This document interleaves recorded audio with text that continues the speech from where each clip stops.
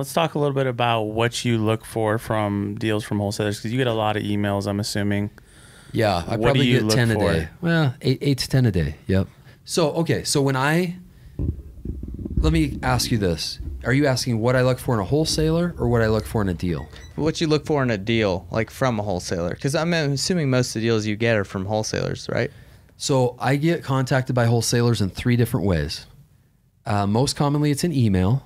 Second most commonly is a text message. The third is a personal phone call.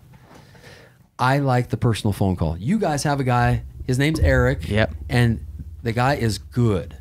He makes me feel like I am the most important buyer on your list. Let's go. Right?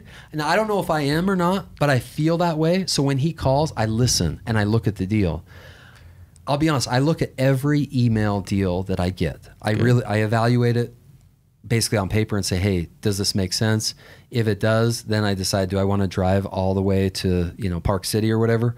But when I get the call, he jumps to the front of the line. That's why we've done so many deals together. Let's go. Yeah. So the phone call is the best way to do it. Yeah, I would call. Now, if I'm a wholesaler, I'm not calling every buyer on my list. Of course. I call the guys who buy my stuff. If you have a guy who's bought from you before, call him or her and say, hey, I have a deal. You get first crack at it. Whether you're giving him first crack or not, make him feel like he gets the first look. It's a VIP, baby. Right. Give him the VIP treatment. Absolutely. I love it.